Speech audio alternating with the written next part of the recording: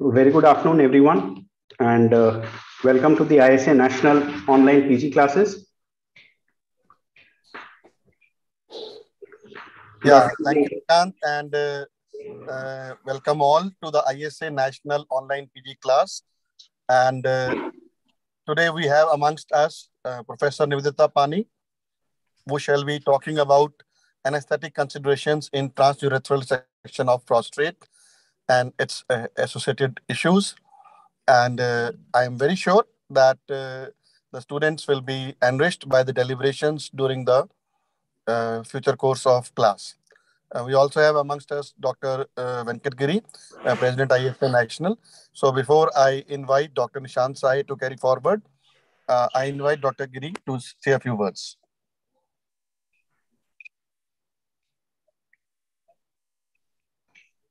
Good evening, Secretary, Honorary Secretary Dr. Naveen, faculty, Dr. Nibedita Madam, Dr. Nishant and the students. Continuing with our weekly academic programs, we have TURP today, which is a very important topic. Even from the time I was learning that you had a topic on TURP, that many things must have been changed now. It is for you and we all to learn from Professor Nibedita Pani, who is a very learned teacher and academician and a good friend of mine. Let us, all of us, hear from Dr. Nibedita. I request Nishant to please introduce the speaker formally to the students and carry it forward. Right, sir. Thank you so much, sir. And yes, sir. Thank you. So I'll need to be the host, sir. I'm unable to share currently. So it is my actual proud privilege to be able to introduce Dr. Professor Nibedita Pani ma'am. And you can do now. Yes, sir. So ma'am is the professor and head of the Department of Anesthesiology and Critical Care at the SCB Medical College at Cuttack in Odisha. She has received various awards. The R.K. Sethi Award for Best Paper in the Critical Care at RSACP Con at Rajasthan in 2018, and the second prize at Rohtak in 2019. She has been awarded by the Ministry of Health and Family Welfare for the Best Performing National Training for LSAS in 2014. She has received the Professor G.C. Mitra Memorial Oration in 2014, the Imams HQ Chairman's Appreciation Award in 2014 and 18, Professor M.C. Mishra Memorial Award in 2013 and 2020, and the Best Scientific State IMA Paper Award in 1996 and 2013. For 3 years consecutively, she won the Professor S. Satpathy Memorial Award in 1999, 2000 and 2001, and the Professor S. Pramanik Memorial Oration in 2019. She is the president of the IMA Odisha from in 2021 and 22, and has been an invited speaker at various state, zonal, and national level conferences. The IMA National President's Appreciation Award for Women for Best Educational Activity she won in 2019 and 20, and also the IMA awarded her for being the COVID Warrior Award last year. She has publications in various journals, the IJA, the JOCP, the Journal of Indian Journal of Pain, Journal of Medical Science and Clinical Research, amongst various others. And ma'am, as we all know, has been the past vice president of the National ISA and the governing council member from the East Zone where I belong. And because I have been there in the East Zone, I have been witness to many, many lectures by ma'am. And it is really a proud privilege for us that ma'am has been able to spare her precious time to discuss TURP today, which is a very important lecture for postgraduates. Ma'am, this is the 34th lecture of the series. And during the course of the time that your session will go on, every speaker will be muted. And just in case there are any questions by any of the listeners, they will post it on the chat box and we will deal with it after the session. We will discuss all the questions after the session. Just in case there are any questions that you want to ask from the listeners, again, the listeners can just type their answers in the chat box itself. So over to you, ma'am. Thank you, Dr. Nishant. Can I share my slide? Please, ma'am, please.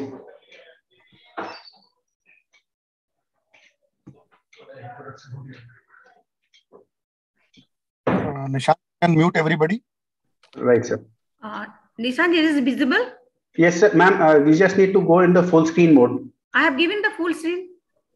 Not the full screen mode yet, ma'am. Just a minute again. I don't know.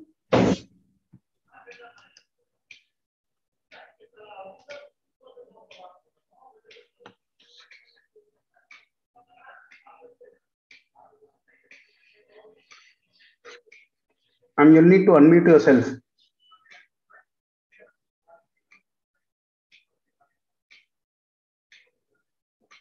You're muted, ma'am. You need to unmute yourself, please.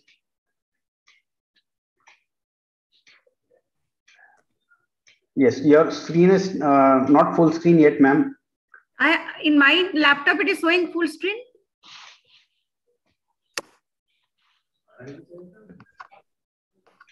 So, ma'am, what we can do is first open the PowerPoint presentation in the full screen mode and then start sharing. Okay. Unshare from now.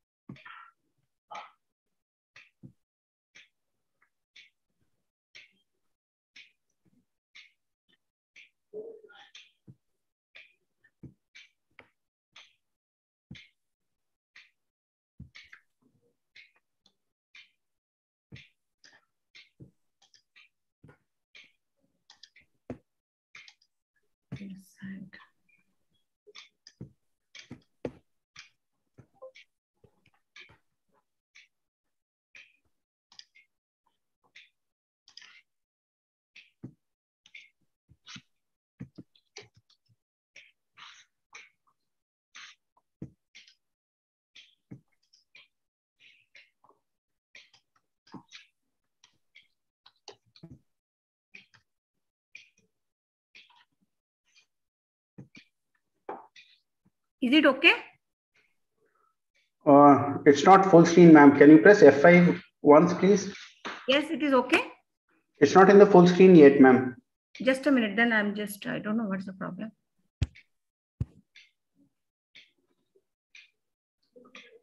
The F5.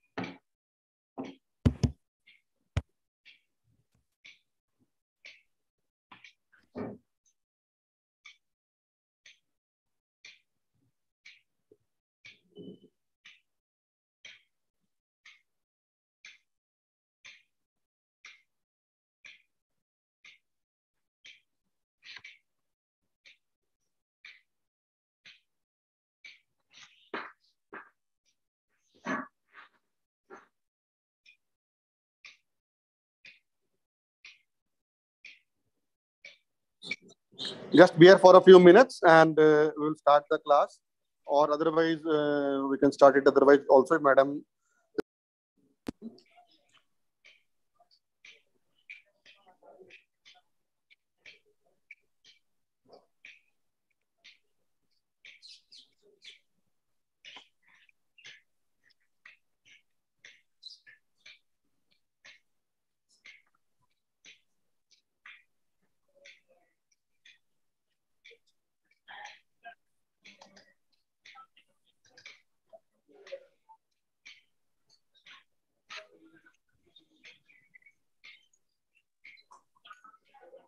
Yes, ma'am.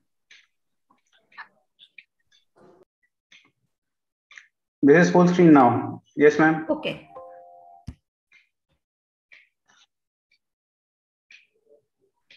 Can I start? Yes, please. Thank you, ma'am. Okay. Good afternoon, everybody. I must thank the Dr. Naveen Malhotra, sir, and also the President, sir, for giving me opportunity to present my topic, Anaesthetic Consideration in TURP. Thank you, Dr. Venkatgiri, sir, my friend, and also Dr. Naveen Malhotra. I'm really feel honored to have you all in this forum. Thank you very much from the core of my heart. Jai Jagannath. The topic is Anaesthetic Consideration in TURP. I'll be covering in between some questions are there. There are total 17 questions are there. In total topic I will be covering. So kindly write your answers in your chat box and please count also how many you have answered, because immediately following the question, I'll be answering also the questions. So last, who has got the highest, at least please write who have done full 17 out of 17. We must be a big hand to this boys or girls. Thank you. So the topic started is Anaesthetic Consideration in TURP. So let us go to the anatomy and pathophysiology of the prostate. Prostate develops around 12 weeks of intrauterine life, where it lies in the apex of the male bladder and surround the urethra. What are its sizes? 4 into 3 into 2 centimeters. What are its weight? Around 20 grams. How many integrated zones it has got? It has got anterior zone, peripheral zone, central zone, and pre-prostatic zone. As you know, it has been divided into 5 lobes. What are the lobes? Anterior lobe, posterior lobe, middle lobe, 2 lateral lobes. It is composed of glandular tissue in fibromuscular stroma. As you know, the hypertrophy of the inner adenomatous zone, the transition zone, result in BHP or benign hypertrophy of the prostate, and outer non-adenomatous zone, the peripheral zone, result in carcinoma of the prostate. As you know, it is surrounded by 2 capsules. What are the 2 capsules? Inner true capsule, outer false capsule. Inner true capsule is basically the condensation of the prostatic tissue, and outer false capsule is the visceral layer of pelvic fossa. This prostatic venous plexus is present between these 2 capsules. The middle and the posterior lobes most often associated with symptoms of the urinary tract obstruction. How it happens? The hyperplasia develops that leads to urethral orifice narrows. So what causes these symptoms? Prostate grows with age and the pressure on the urethra restricts the urine flow. The next question will come, what are the nerve supply to the prostate? It arises from the prostatic plexus, which originates from the inferior hypogastric plexus. So it has got both sympathetic fibers, parasympathetic fibers. Look at the pictures. The sympathetic fibers, they come from the T11 to L2 and the parasympathetic fibers from the S2 to S4. The questions being asked, the pain fibers from the prostate, prostatic urethra and bladder mucus originates from where? It originates from the sacral nerves S2 to S4. Then what are the artery supply and venous drainage? The artery supplies from the anterior division of the internal iliac artery, inferior vesicular artery, middle rectal artery, internal pudendal artery. The capsular artery is the second main branch of the prostate supplying the glandular tissue. Then venous drainage is the prostatic plexus of the veins, and the valvulus communication exists between the prostatic and vertebral plexus through which the prostatic carcinoma spreads. What are the common symptoms occurs? The common symptoms are decrease in the urinary stream, hesitancy, pain or burning, dribbling or leaking during urination after urination, and intermittency. The patient will feel that the bladder never completely empties. So what are the surgical procedure being done for this? TURP, transurethral electrovaporization, transurethral laser technique, balloon dilatation, prostate stents, prostatectomy, and suprapubic, retropubic, and perineal, and laparoscopy.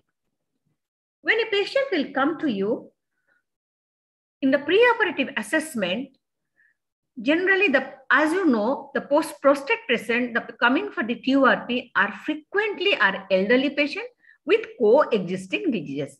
What are the coexisting diseases you expect? The cardiac disease 67%, abnormal ECG 77%, chronic obstructive pulmonary disease 29%, diabetes mellitus 8%. So when you are doing a preoperative assessment, you have to take a detailed history and also a physical examination. Let us come what happens to the geriatric patient. In the CNS, there will be reduced functional CNS tissue. What it will lead to? There will be decreased requirement of the anesthetics. Reduced temperature controlling ability. So the patient will be prone to develop hypothermia. Then in the PNS, there is increased sensitivity to the neuromuscular blockers. So there will be prolonged action of the neuromuscular blockers. In the cardiovascular system, what happened? There is baroreceptor function impaired. So especially in the CCF or congestive cardiac failure patient, what will happen? There will be reduced CVS ability to compensate for hemorrhage and vasodilator action of the anesthetics. So it will lead to severe hypotension. When cardiac diseases are common, there will be CVS function is also impaired, you are expected to know. So anesthetic agent, all are cardiac suppressant. So you have to optimize before surgery. So when you are doing a PSC, you have to keep everything in mind and accordingly you have to do it. Then what happened to the respiratory system? There will be reduced alveolar surface area, reduced diffusion capacity, pulmonary fibrosis. The closing capacity is more than the FRC, and there is ultimately there will be reduced pulmonary reserve. In the renal, what happened? There is impaired renal function, prolonged action of the drug, and advancing ACE and GA, there will be risk of the AKI. So let us come. We have gone through few slides. So now you just come up. Let me ask you a few questions. So you try to answer in your chat box. So my number one question is, a spinal block T5 is required to prevent discomfort from peritoneal irritation during surgery. True or false? Please go through it. A spinal block to T5 is required to prevent discomfort from peritoneal irritation during surgery. True or false? Number two, spinal anesthesia is the method of choice. True or false? Third, TURP syndrome only occurs following TURP. Again, I'm focusing. TURP syndrome only occurs following TURP. True or false? Number four, bladder distension pain is carried by sympathetic fibers of T11 to L2. Bladder distension pain is carried by sympathetic fiber T11 to L2. True or false? We are getting a lot of answers, madam. Ah, so nice. So let me go to the answers. Yes. What I'd encourage the listeners is that, you can just write A true, B false, C true. That way, then we'll know. Because false or true, we don't know which number it is. But yes, we are getting a lot of responses, ma'am. Okay. So nice. Dr. Nishant, you have to coordinate. Yes, yes, absolutely. Yeah. So the answer is false. So spinal block to T5 is not required at all. T10 is more than enough. Then spinal anesthesia is the method of choice. Definitely true. Then TURP syndrome only occurs following TURP. No, it is false. Because in the TURP, lot of complication occurs. Why only TURP syndrome? Okay. Then bladder distension pain is carried by the sympathetic fibers T11 to L2, which we have already discussed my previous slide. So Nishant, So I hope a lot of people have answered well. So you must give a big thanks and big hand to all the postgraduate students. Yes, a big hand to all of you. I think Anjana 1A is one doctor that I see who has mentioned all correct. I'm sure there must be many. So yes, ma'am. Yes, Dr. Hina also has got it all right. Okay, it is so nice. Right, ma'am. Okay, we'll move now to the chapter. Yes, ma'am. Okay. Dear students, we have got, our patient has come. We have to advise what? The preoperative investigation. What are the preoperative investigation will do? Hemoglobin, DC, TLC, platelet count, blood sugar, urea, creatinine, serum electrolyte, urine routine microscopy, cultural sensitivity, chest X-ray, ECG, USG, then blood grouping and cross-matching, PSA, serum alkaline phosphatase, echocardiography, and special test for the particular circumstances like clotting studies, PT, INR if on warfarin, or ABG and PFT if severe respiratory diseases is suspected, chest radiogram is suspected metastasis. So, what you should have in your mind while managing the patient? Keep the BP plus minus 20 to 30% of the baseline, slow heart rate and decrease preload and maintain afterload, and hematocrit should be more than 28% and perioperative temperature should be 35.4%.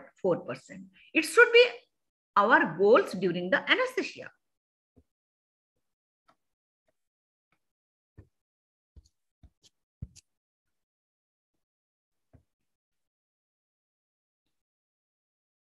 Then what are the preparation of the patient we should do? We should do the pre-anesthetic examination, measures to optimize the status of the patient, antibiotic coverage, medication of the coexisting diseases, spine examination. Why spine examination?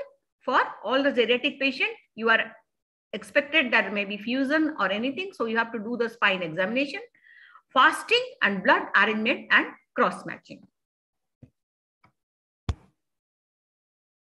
Then what monitoring we should do? Minimum monitoring we should have pulse oximetry, NIBP, ECG, mental status. If the patient is in spinal anesthesia, definitely we can know the mental status of the patient, or regional block, then temperature, blood loss, hemoglobin and hematocrit, and serum sodium concentration. Then, as you know, in the TURP is the gold standard of care for the benign prostate hypertrophy. Uses an electrical wear loop to surgically cut and remove excess prostatic tissue and effective in relieving the symptoms and restoring urine flow. How this surgical procedure is done? Operation is performed through a modified cystoscope. Prostatic tissue is resected using an electrically energized wire loop, and the prostate capsule is usually preserved. The question is being asked, why continuous irrigation is necessary? Because to distend the bladder and to wash away the blood and dissected prostatic tissue. Then comes, what are the irrigation fluid nature it should be?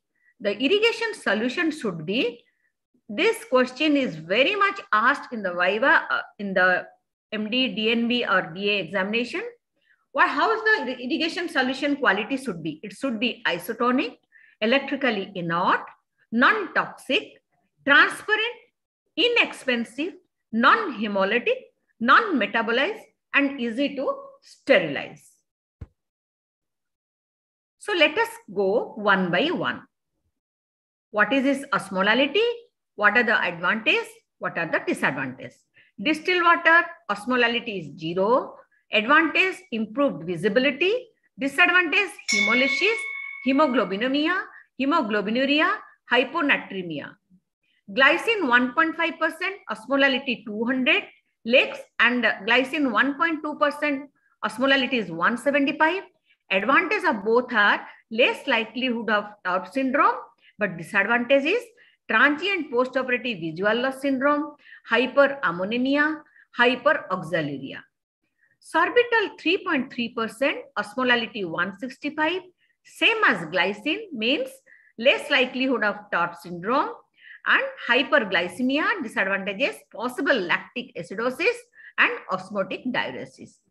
Mannitol 5%, osmolality is quite high, that is 275. This is an isoosmolar solution, advantage not metabolized, but disadvantage osmotic diuresis, possibility of the acute intravascular volume expansion. Cytal, that is 178 osmolality, and the advantage is same like sorbitol and mannitol, means isoosmolar solution not metabolized, and disadvantage is like also mannitol and sorbitol, that hyperglycemia, lactic acidosis, osmotic diuresis, and acute intravascular volume expansion. Glucose 2.5%, osmolality 139, advantage less likely to have TURP syndrome, but disadvantages is hyperglycemia. Urea 1%, the osmolality is 167, and less likelihood of the TURP syndrome. Then, what are the factors for which there is always the chances of the rate of fluid absorption we can expect it? Number one, size of the gland, hydrostatic pressure of the irrigating fluid, maximum 60 centimeter height, duration maximum you can go 90 minutes at the rate of 20 ml per minute, integrity of the capsule, number of the open sinuses, skills of the operating surgeons, congestion of the gland, and intravesicular pressure, that is should be maximum 15 centimeter water. Then how long is irrigation continue after the surgery, and what irrigation solution is used? The question is, how long is the irrigation continue after the surgery? What the things being done? A 3-lumen catheter is inserted at the end of operation. Why? To allow the continuous irrigation for up to 24 hours after the operation. What are the solution we use? Normal saline. Then comes the choice of anesthesia technique. One is a regional anesthesia, one is a general anesthesia. The question is being asked, what are the advantages of the regional? What are the disadvantages? What are the advantages of the GA? What are the disadvantages?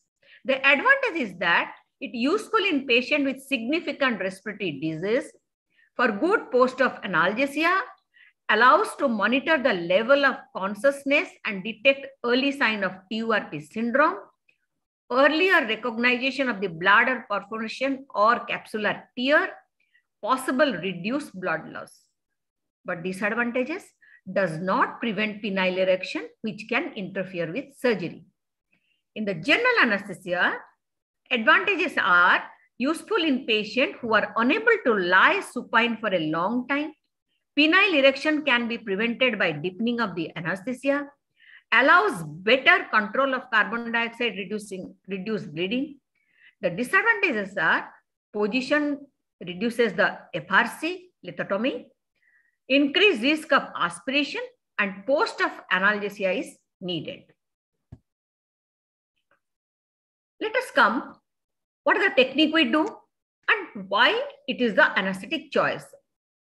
One question I have asked you, the spinal anesthesia is given, you all have written yes, the spinal anesthesia, it is true. Why? Because monitoring of the patient mentation, you can know about the patient mentation, vasodilatation and peripheral pooling of the blood. It reduces blood loss. It provides postoperative analgesia, homeostasis of the neuroendocrine system and immune response, early recognition of the TURP syndrome and bladder perforation, decreased hypercoagulable tendency in the postoperative period, and it reduces the incidence of the deep brain thrombosis. Then question is being asked, why the subarachnoid anesthesia is preferred to epidural? Because it is technically easier to form in the elderly. The duration of surgery is generally not very long, so you don't have to need to put the catheter, whatever. The duration is not so long. Within spinal anesthesia, whatever you are giving, you can finish up, the surgeon can finish up. The incomplete block of the sacral nerve roots that occasionally it occurs with the extradural technique. It is avoided when you are using the subarachnoid anesthesia. But regional anesthesia does not abolish the obturator reflex. This reflex is blocked by muscle paralysis during general anesthesia or obturator nerve block. So how you will do the technique of the subarachnoid block? Check for any contraindication of the subarachnoid block. Number 2, a fluid preload of the 500 to 1000 ml warm normal saline or ringer lactate. Preloading assists compensation of the spinal induced vasodilation and hypotension. It provides a small sodium load to counter hyponatremia often occurring with TURP. A confirmed block till at least T10 should be done. Intraoperative sedation with IV midazolam can be considered for anxious or confused patient. Means early manifestation of the TURP syndrome should be kept in mind. Thermometer, warming blankets, fluid warmers should be kept available for detection and prevention of the hypothermia due to cold irrigation solution. How much bupivacaine you should give? Generally 2.5 to 3 ml of the 0.5% hyperbaric bupivacaine may be used. Let us know what are the tips about spinal.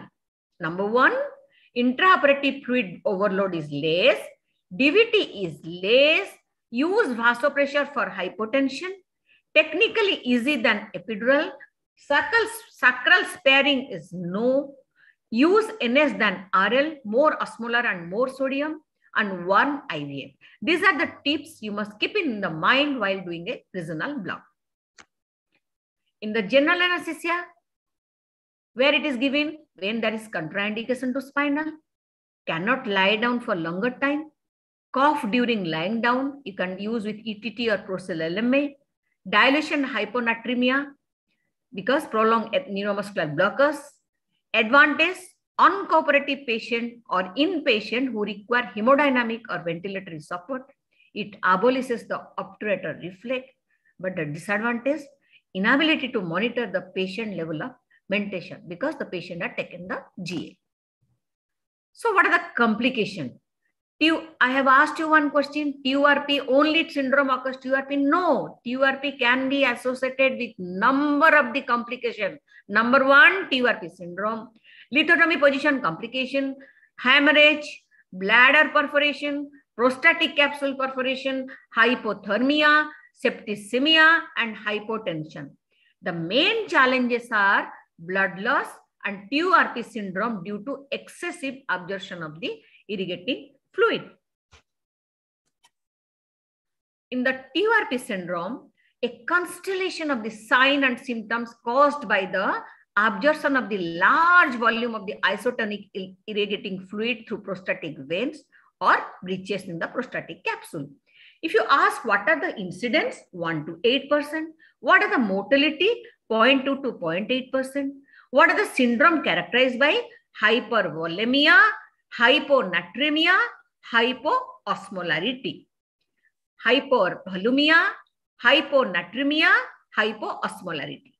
This TURP syndrome can occur as early as 15 minutes of the surgery. Remember that you have to be very alert 15 minutes after surgery, and it can last up to 24 hours after surgery. The risk factor, the hydrostatic pressure of the irrigation, if the hydrostatic pressure of the irrigation is high, okay, look at the picture, an excessively distended bladder, prostatic gland is large, prostatic capsule is violated during surgery, and duration of surgery more than 60 minutes. The TURP syndrome risk factors, again I am summarizing the factor which increase the risk of the TURP syndrome: pre-existing hyponatremia or pulmonary edema, prostate size larger than 60 to 100 gram, reduced venous pressure, hydrostatic pressure more than 60 centimeter water, inexperienced or slow surgeons. So in the TURP syndrome, the most widely used indicator of the volume gain in the sodium dilution or breath alcohol level. How do you calculate whether there is volume gain is not there or not? What you should do? Ethanol 1% can be added to the irrigation solution, and patient breath is tested for ethanol every few minutes. And a positive test indicates a significant quantity of the fluid has been absorbed. So what are the other methods? You know that the fluid has been absorbed. One is the volumetric fluid balance, CBP trend, plasma electrolyte concentration, irrigation of the solutes evaluation, and transthoracic impedance change, and the patient weight gain. So how you calculate the volume, how much volume is absorbed? Remember this formula, pre of serum sodium divided by the post of serum sodium into ECF minus ECF. Accordingly, you can calculate the volume absorbed. What are the classical triad of the TURP syndrome features? Hypertension, bradycardia, altered mental status. What are the symptoms commonly? Cardiopulmonary, hematologic and renal, and central nervous system. In the cardiopulmonary, hypertension, bradycardia, dysrhythmia, respiratory distress, cyanosis, hypotension, shock, death. Hematological and renal, hyperglycemia, hyperammonemia, hyponatremia, hyposmolality, hemolysis, anemia, acute renal failure, and death. And CNS, nausea, vomiting, confusion, restlessness, blindness, twitches and seizures, lethargy and paralysis, dilated or non-reactive people, coma, and death. So this irrigation fluid enters the bloodstream directly through the open prostatic venous sinuses, primarily when prostatic capsule is violated during surgery. How much irrigation solution can be absorbed? 8 liters of irrigation solution can be absorbed by the patient during TURP. The average rate of absorption is 20 ml per minute, may reach also 200 ml per minute. So average weight gain by the end of surgery, if the irrigation fluid is absorbed, around 2 kg. So let us come one by one. What happens to the different irrigation fluid? Distilled water is transparent, electrically inert, extremely hypotonic. What will cause? Hemolysis, shock, and renal failure.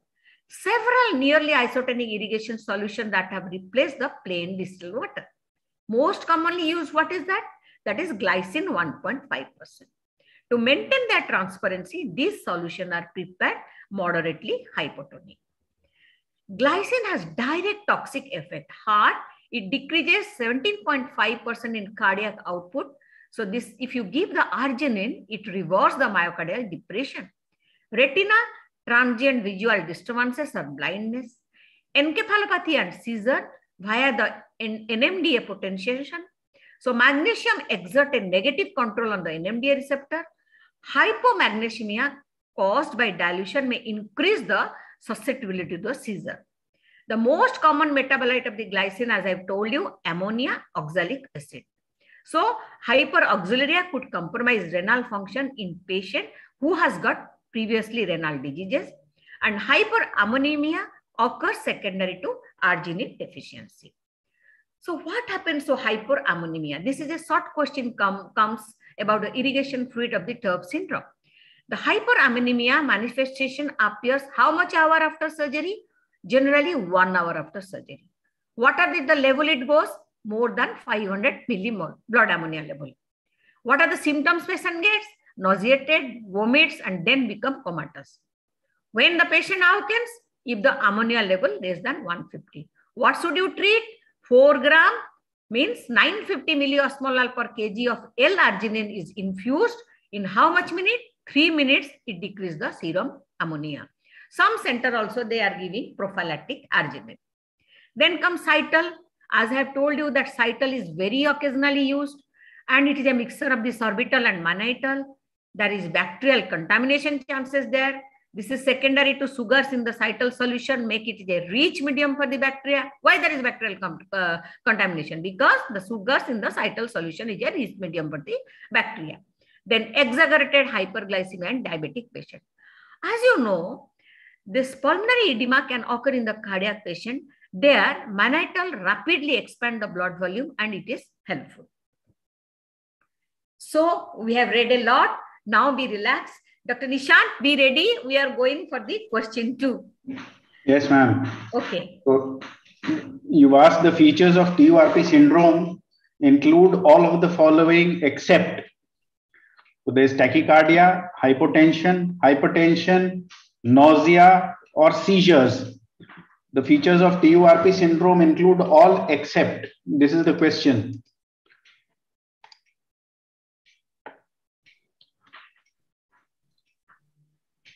Yeah, so we are getting response, ma'am. Mostly it is A, tachycardia. Excellent. Yes, the answer is tachycardia. Yes. Thank you very much. Thank you for your very good attention. Thank you. Yes, ma'am. Most of them have written A. Okay, question 3.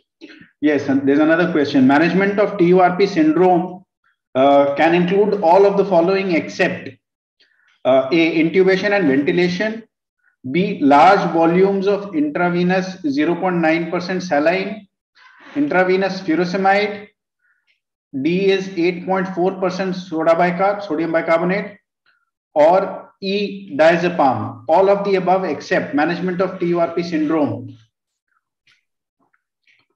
So all are encouraged to type in the chat box which of the following will not be given.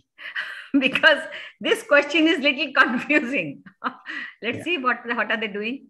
So many of them have written B, large volumes, and then there is an occasional E also, diazepam. Some people are saying. Okay, no. See, diazepam, yes, you can, but in the TURP syndrome, it is better to avoid. You give the answer is large volume of the IV 0.9 saline. Okay. Right. So most of them have answered B only, ma'am. This is the large volumes of intravenous. So you must congratulate them. Yes, ma'am. They are an attentive lot this time, the postgraduates and the listeners. Okay, thank you, dear students. Let's go to the other chapter, next chapters. So please look at the graph. Is the graph is visible? Is it visible? Yes, ma'am. TURP syndrome pathophysiology. Okay. Just look at the picture. If you remember this picture, you don't have to worry. Risk factor, open prostatic sinus, high irrigation pressure, length of resection, hypotonic irrigant. Please look at my cursor. Okay. This irrigation absorption leads to increased volume.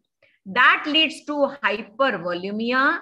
That leads to hypertension and bradycardia and also left ventricular failure. This hypertension and bradycardia, that leads to increased capillary leak. And with that, when you are giving the spinal block, there is hypovolemia and hypotension. Ultimately, they are going to cardiovascular collapse. Next, look at my cursor. The solute changes, irrigation absorption. When the solute changes, that is decreased, it goes to hyponatremia, hypoosmolality, pulmonary edema, respiratory failure, cardiovascular collapse, respiratory failure, they lead to death. This pulmonary edema also, here it leads to hemolysis. That also leads to acute renal failure. That goes to death. Then, sorry. Then come to the D. So when there is solute loss, either due to blood loss or due to diuretic, that all lead to hyponatremia, hypoosmolality, pulmonary edema, respiratory failure, and death. So when the solute increases due to glycine or ammonia, that ultimately leads to visual changes and seizures and also encephalopathy. As I have told you earlier, solute decrease leads to hypoosmolality, that pulmonary edema, respiratory failure, and death. It leads to hemolysis and acute renal failure. Cerebral edema, that leads to visual seizures. Ultimately, that goes towards death. If there is a lot of seizures, then there will be problems. And encephalopathy. All this also lead to ultimately to death. I hope I have able to explain the slides.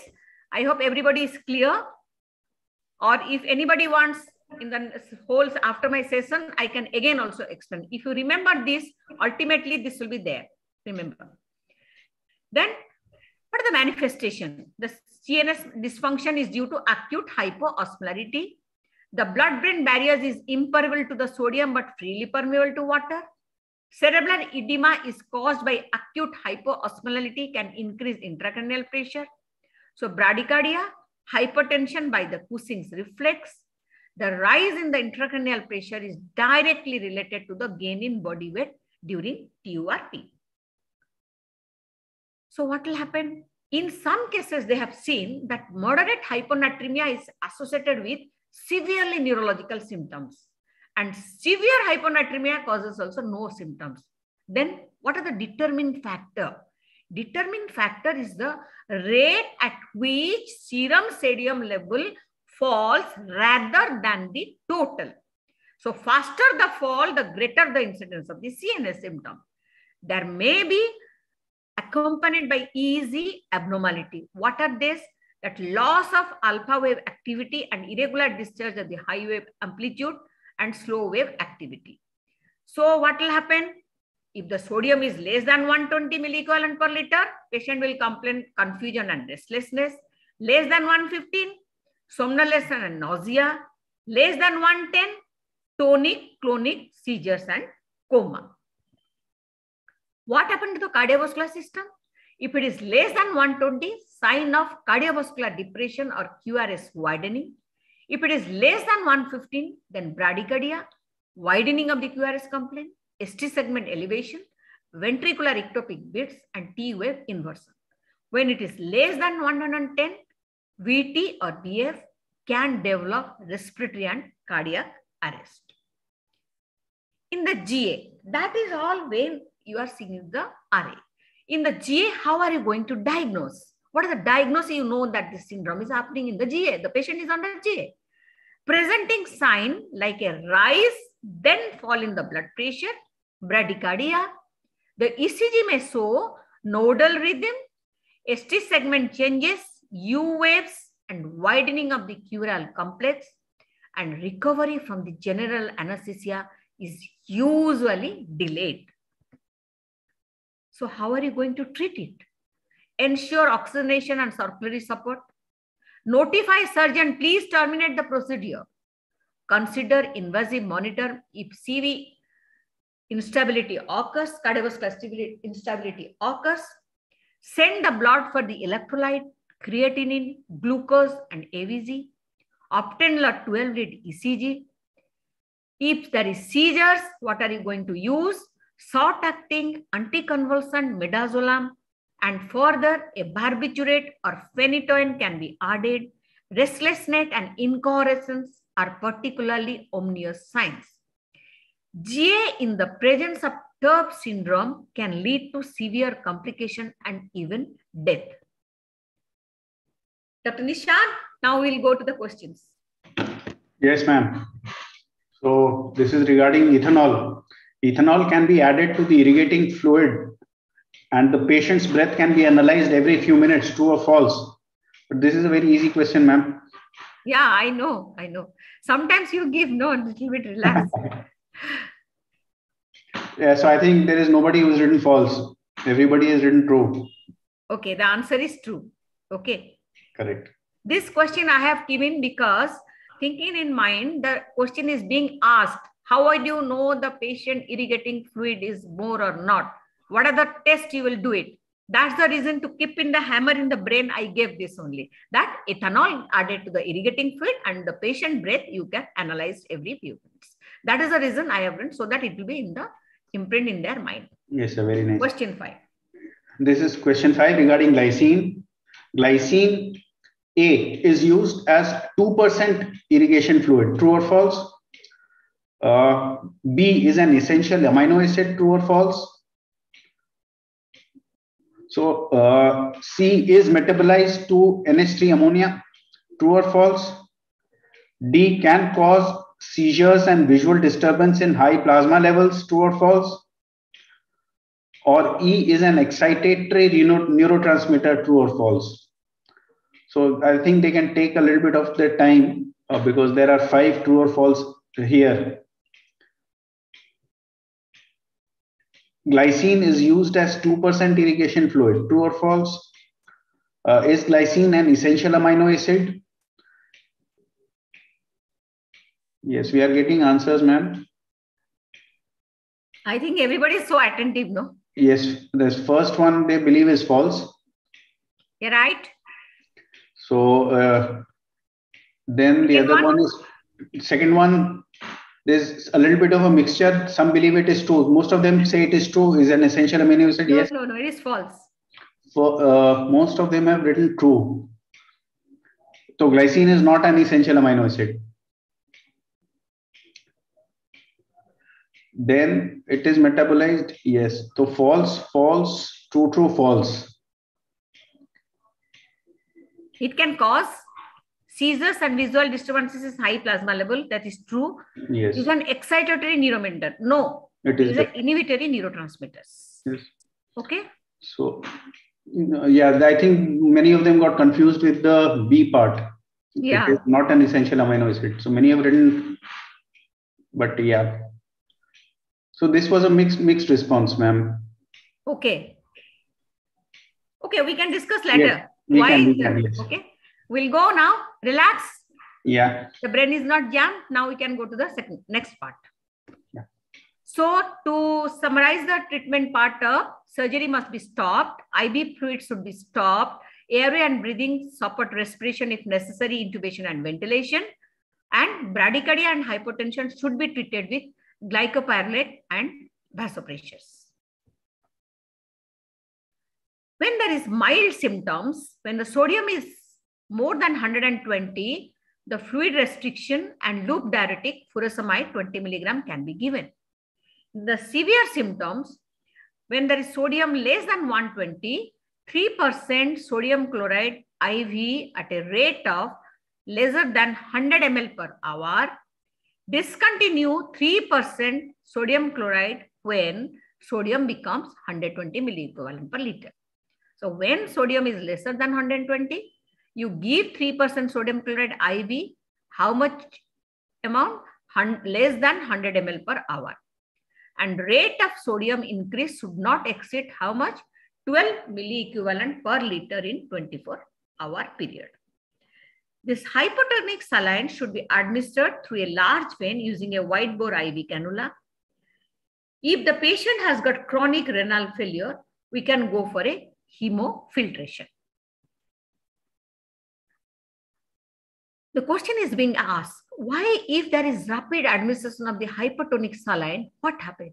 It has been associated with central pontine myelinolysis.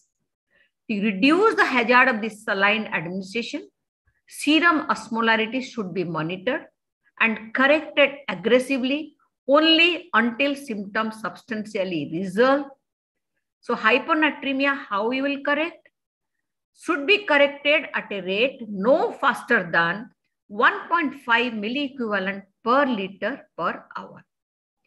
If you do not have the hypertonic saline, then you can use 8.4% sodium bicarbonate. This diuretic furosemide 40 mg is only recommended if there is acute pulmonary edema. The cause is due to transient hypervolemia. And furosemide may further decrease sodium, but it is effective at removing free water.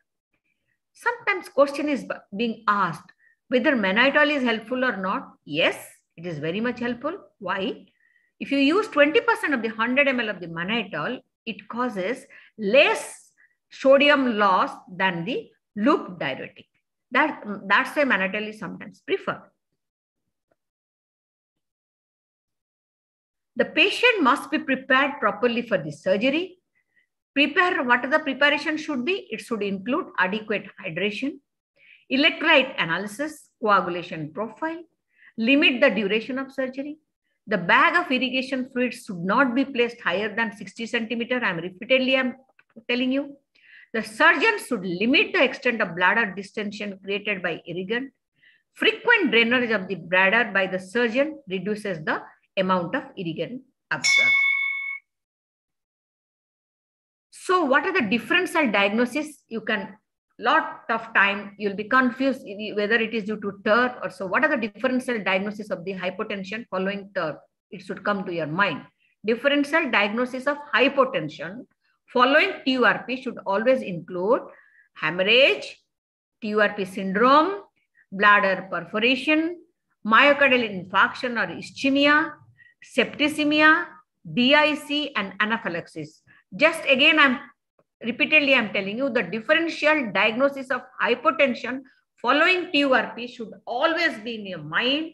It may be hemorrhage, maybe TURP syndrome, maybe bladder perforation, myocardial infarction or ischemia, septicemia, DIC, and anaphylaxis. So in the bladder perforation, what happened? What happened? That is characterized by sudden decrease in the return of the irrigation solution from the bladder. What are the causes? Instrumentation, over distension of the bladder. How you diagnose? Pain, rigid, tender, distended abdomen, irregular return of the irrigation fluid, reflex limb movement at time of perforation, and the reflex type of movement of the limbs have been observed under both general and regional anesthesia. The question being asked, how we will know what is the extraperitoneal perforation diagnosis or intraperitoneal perforation symptoms?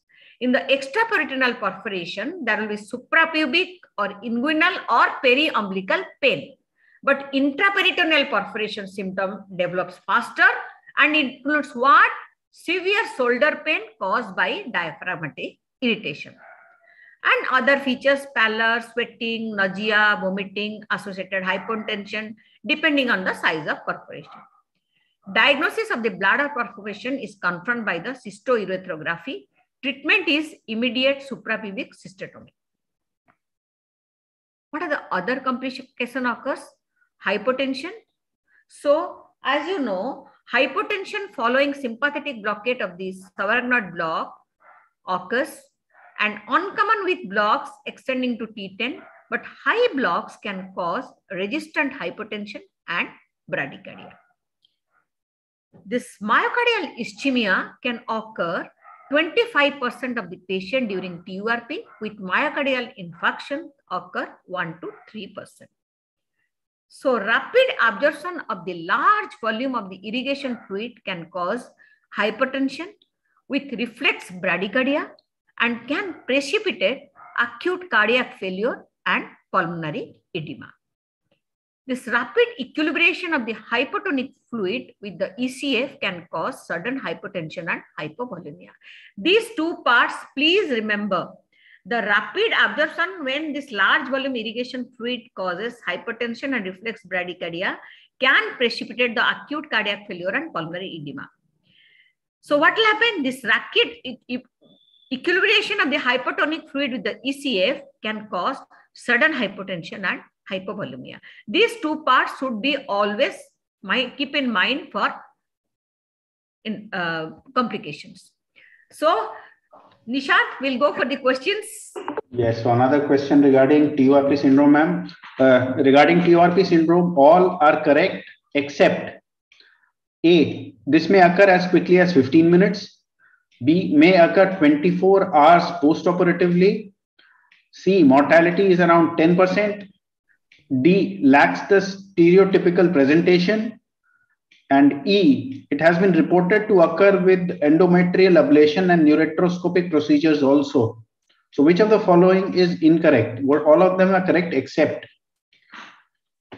Ma'am, we have a lot of responses again, and it is mostly C, mortality. Excellent. Yeah, correct. As I told you, it occurs quickly as 15 minutes to post-op 24 hours and lacks stereotypical presentation because it varies from patient to patient also. Has been reported to occur with endometrial ablation and ureteroscopic procedure also. Okay. Thank you. Thank you, ma'am. This is the answer. Question 7. Yes, another question. The use of large quantities of isotonic non-electrolyte solution for irrigation during prolonged transurethral resection of prostate often results in all of the following except A, hyponatremia, B, hemodilution, and C, hyperkalemia. So which of the following does not occur? Hyponatremia, hemodilution, or hyperkalemia? So yes, ma'am, we have a brisk response again, and most of them have mentioned hyperkalemia. I think, Nishan, I must feel very happy. The students are very much attentive and they are answering very well. Right. As a teacher, it is a great satisfaction to me. And thank you all, my dear students. So, Nishan, we'll move. Yes, ma'am. Okay. Another complication is the bleeding and coagulopathy. I think Arul has raised the hand for what we can discuss later. Yes, ma'am. They are all muted right now, and we will give everybody a chance to interact with you once the session is over. Okay, so, in the meantime, they are encouraged to ask their question in the chat box itself. So, bleeding and coagulation, they ask. So, what are the resection time? Generally, in a per minute, there is bleeding is 2.225 ml per minute. And if you look at the weight and resected prostate, that is 20 to 50 ml per gram, the bleeding. So serial hemoglobin level and hematocrit measurement is very important.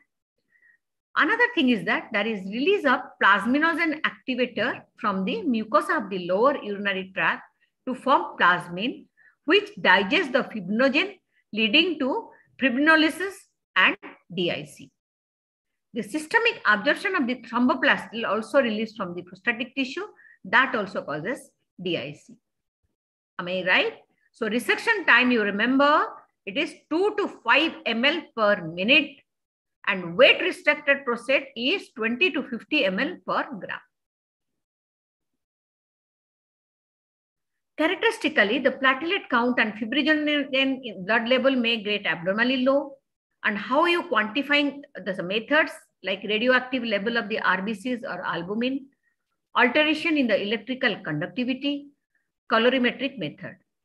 Very simple calculation you can find out by hemoglobin of the irrigation fluid gram per ml divided by the patient hemoglobin gram per liter divided in, multiply into amount of irrigating fluid. Accordingly, you can calculate the blood loss. How will you manage the DIC?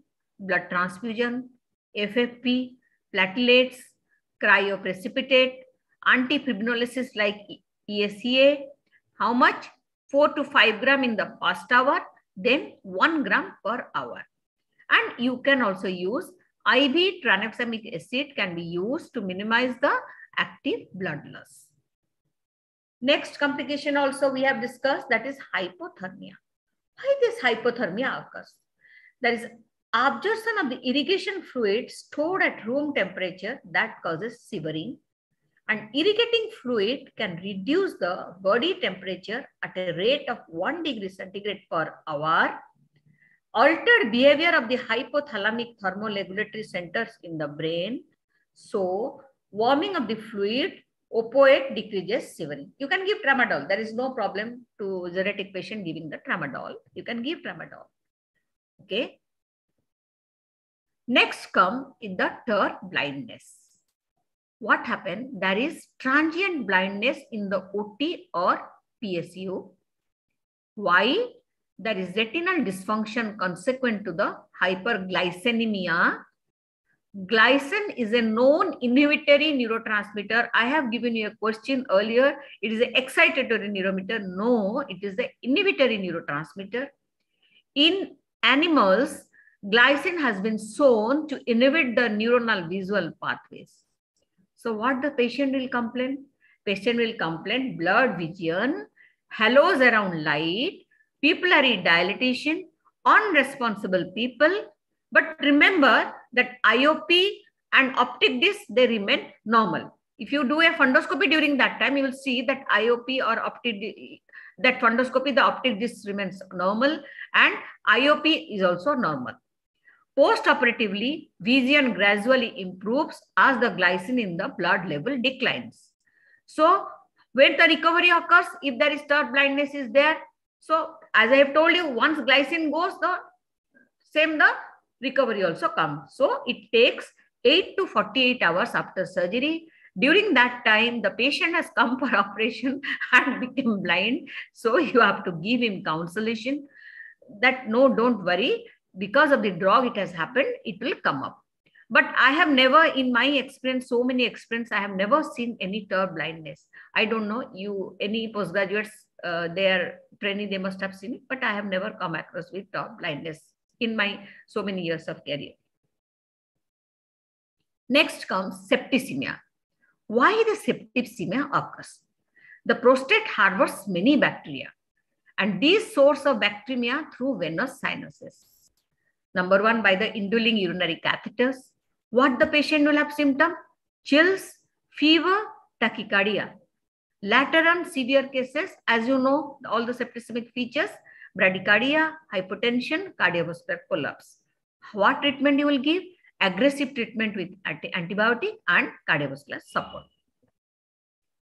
Nishant will go for the questions. Yes, ma'am. This is the 8th question. During transurethral resection of the prostate under spinal anesthesia with a sensory level of T10, a patient has sudden onset of sharp upper abdominal pain and nausea. Arterial blood pressure increases from 120/80 to 150/90 mmHg. The patient becomes diaphoretic. Which of the following is the most likely diagnosis? A, bladder perforation, B, hemolysis, C, hypervolemia, D, hyponatremia, or E, myocardial ischemia. So during TURP, the sensory level is T10 and the patient has a sharp onset of upper abdominal pain and nausea. And there is an increase in the blood pressure, patient becomes diaphoretic. Ma'am, most of them have mentioned bladder perforation. Very good. Yeah. The answer is bladder perforation. Very good. At least I have told you extraperitoneal and intraperitoneal. Okay. The shoulder pain I have told you. So with that is the catchy answer. From there only you can catch, yes, the bladder perforation. I have given so many things just to confusing. T10, pain, nausea and all these things. So just pinpoint is shoulder pain, comes straight bladder perforation. These are the tips. Okay.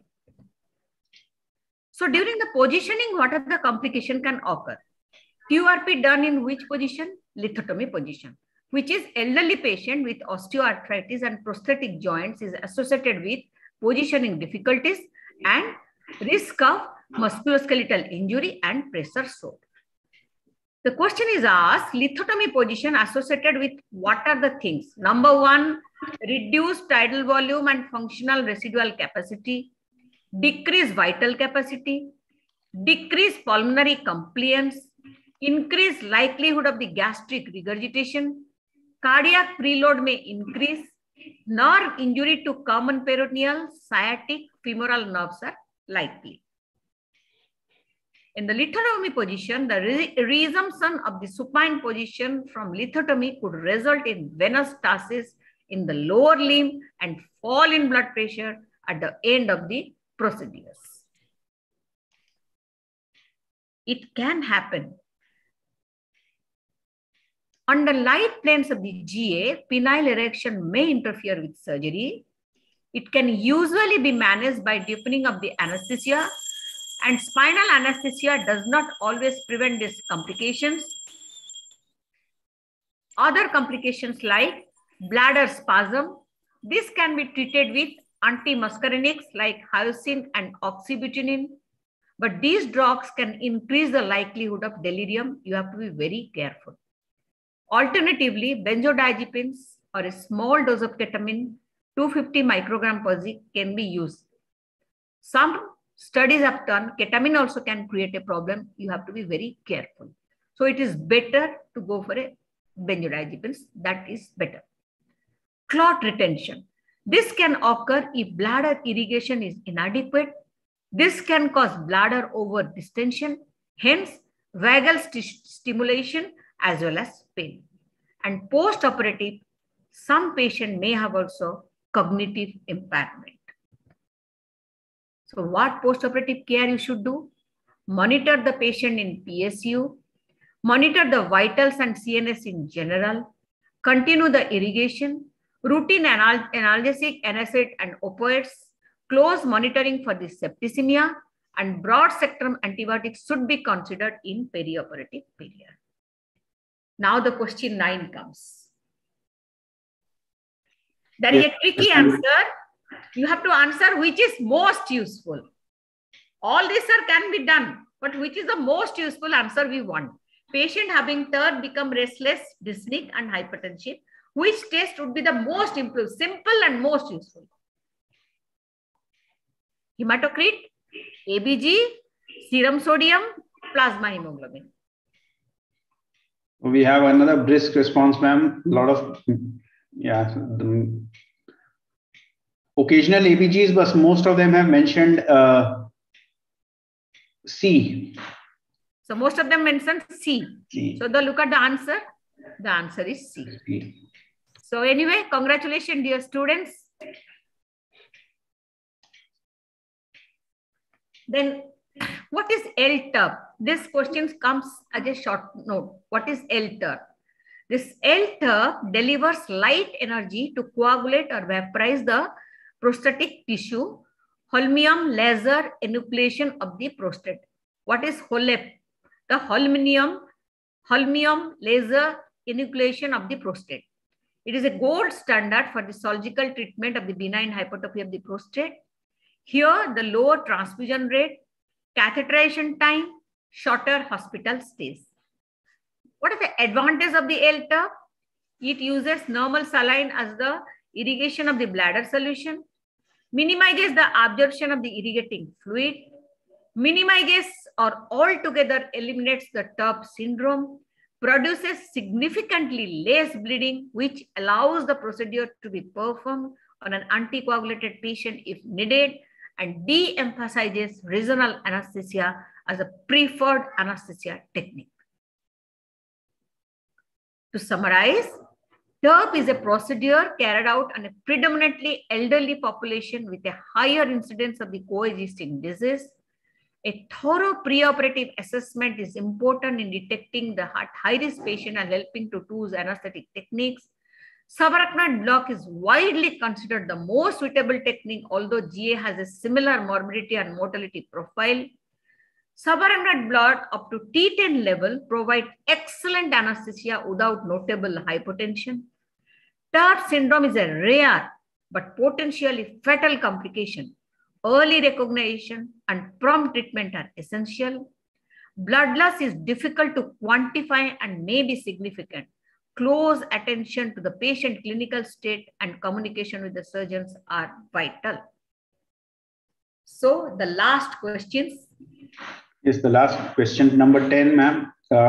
Methods to reduce blood loss in prostatic surgery include all of the following except A, use of regional anesthesia, B, methoxamine, C, preoperative hemodilution, D, good surgical technique, and E, reducing the height of the irrigating fluid in TURP. So which of the following will help in reduction of the blood loss except?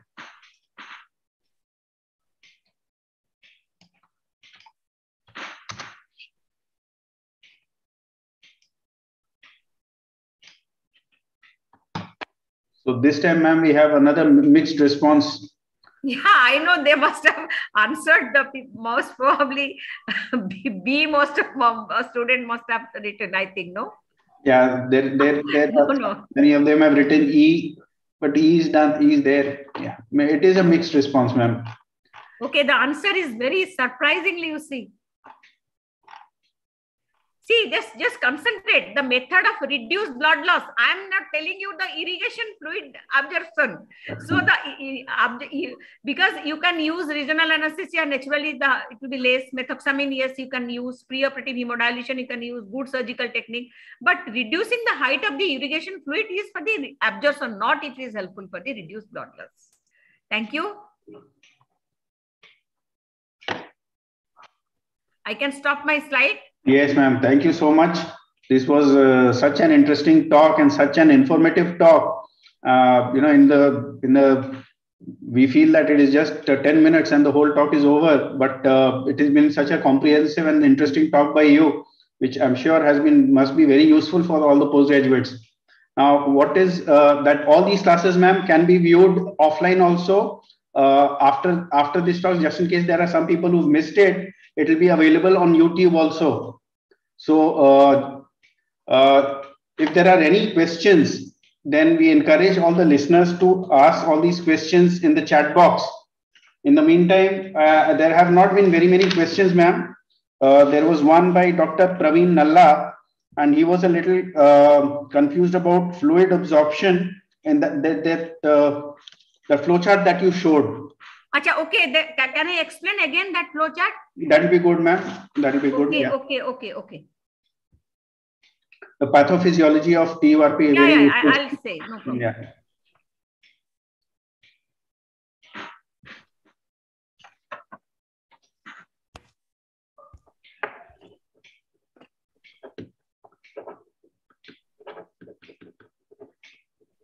I hope, Nishant, it is helpful to the students. Very useful, ma'am. Very, very useful. See the chart. Okay. Yeah. Please look at my cursor. What are the TURP syndrome risk factors? One is the open prostatic sinus, high irrigation pressure, and the resection time if the surgeon is checking for the lengthy time, and the hypotonic irritants. So ultimately, these are the risk factors, means they are the creating troublemakers. Ultimately the troublemaker A will go to B, and it will also go to C, it will go to ultimately D also.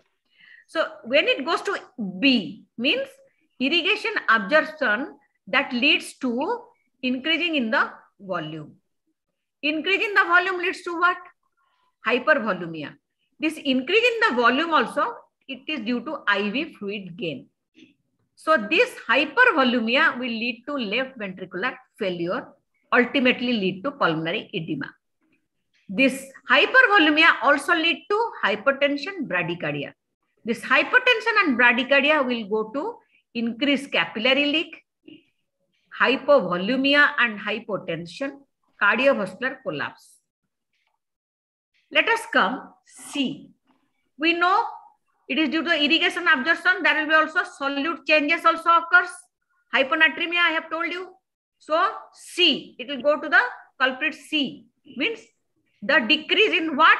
Hyponatremia. Solute decrease, main solute, what is decreased? It is the sodium. So hyponatremia. So hypoosmolality, pulmonary edema, respiratory failure, that leads to cardiovascular collapse and to death. Ultimately, this is death. When there is hypoosmolality, it will go one way to pulmonary edema. Other way, it will also go to hemolysis, acute renal failure, that leads to death. Or it can go to cerebral edema. If there is cerebral edema, CNS feature will come. What will come? Visual changes and seizures, encephalopathy. All these things ultimately, if not treated, leads to death. This is the culprit when the solute decrease. When the solute increase, like suppose glycine and ammonia. What I have called, this glycine can lead, in this glycine will lead to ammonia. If there is increased ammonia, we have discussed, what will happen? It will lead to visual changes and seizures and also encephalopathy. Ultimately, this lead to all the death. Am I clear? I believe so, ma'am. I mean, I think, so what we'll do after some time, ma'am, is we'll allow them to unmute themselves just in case there are any questions they want to ask directly, they can ask to you also. Okay, no problem.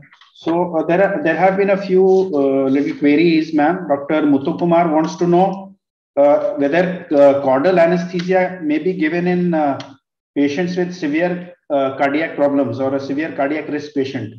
Caudal anesthesia. See, caudal anesthesia in a geriatric patient to give is very difficult. It is really, all the things will be very much fused and it is very difficult to give also. Yes, you can, but how much successful? unless this caudal you give, then you have to give little the drop volume to be little bit higher, and the positioning you have to do. There may be also failure, may be also there. What I have told you, the subarachnoid block and epidural block, what are the difference? I have also explained you.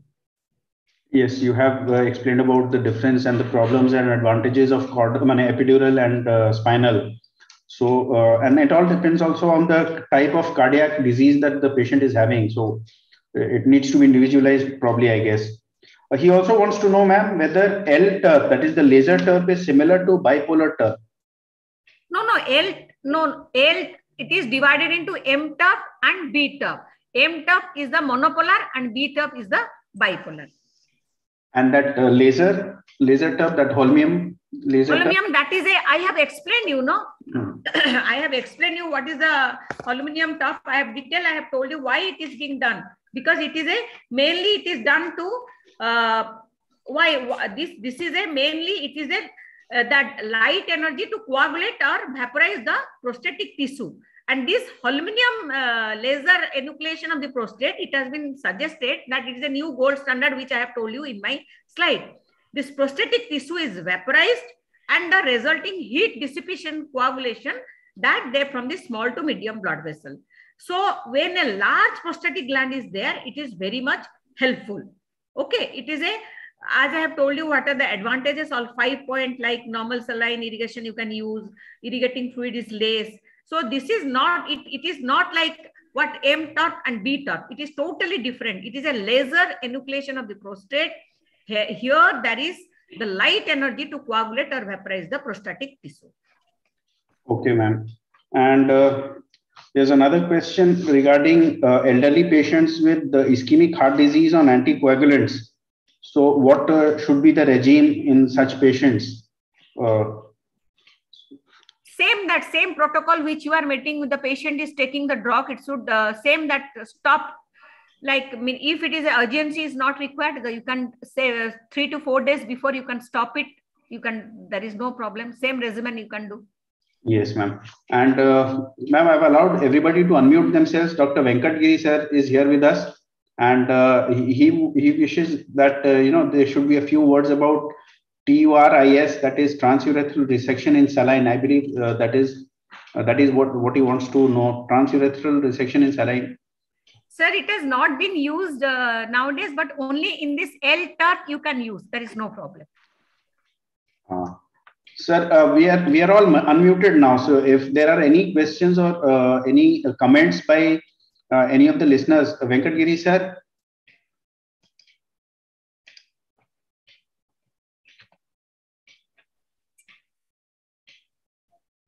Am I able to hear, audible now? Yes, ma'am, you are audible. We are able to hear you. My video is not coming. I don't know why.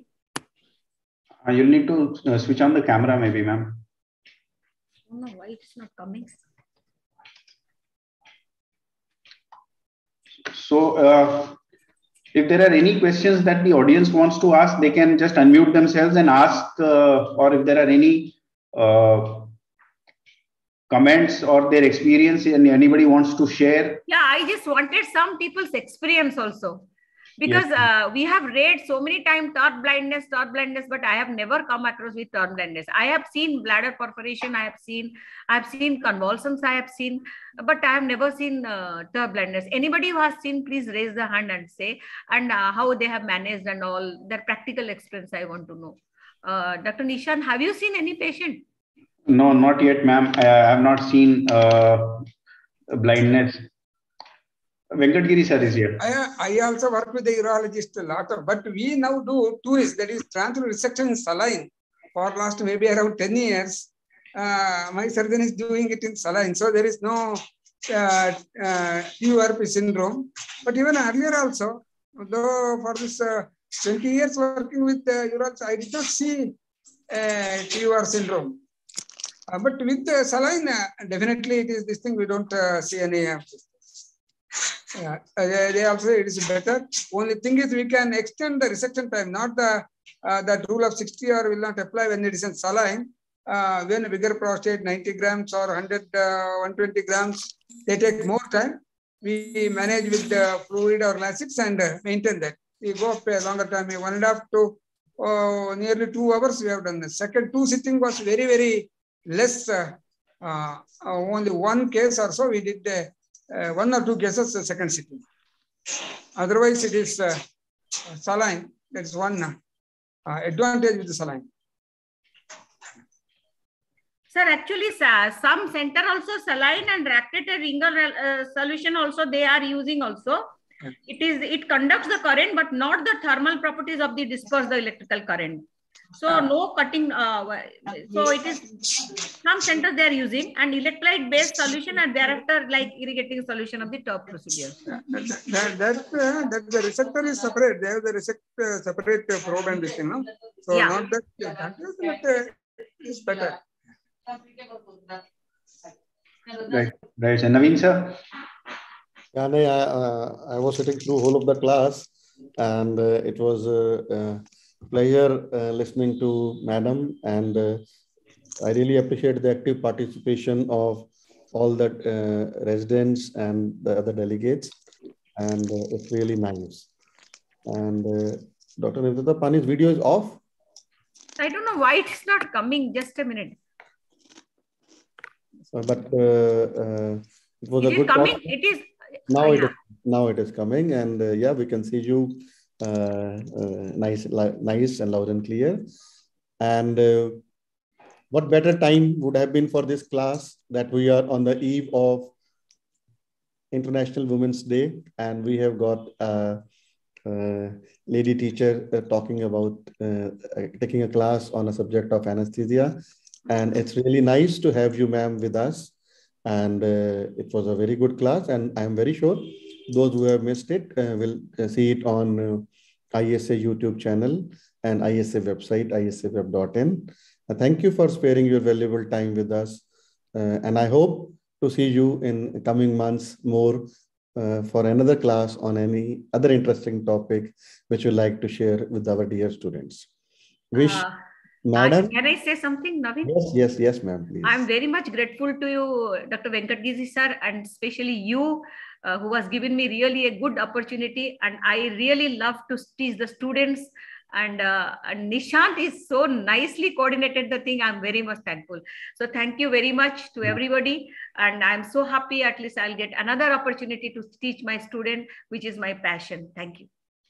So on this eve of International Women's Day, we as a whole ISA National Governing Council, the President, Secretary, and the members of Governing Council extend warm greetings to all. These greetings are for today, but every day. It's not today, but every day. And salutes to the women power. And see you all next week for another class on post-burns contracture by Dr. Saeed Moeed Ahmed from Aligarh. Thank you all for joining us today for the ISA online PG class. Thank you very much. Thank you.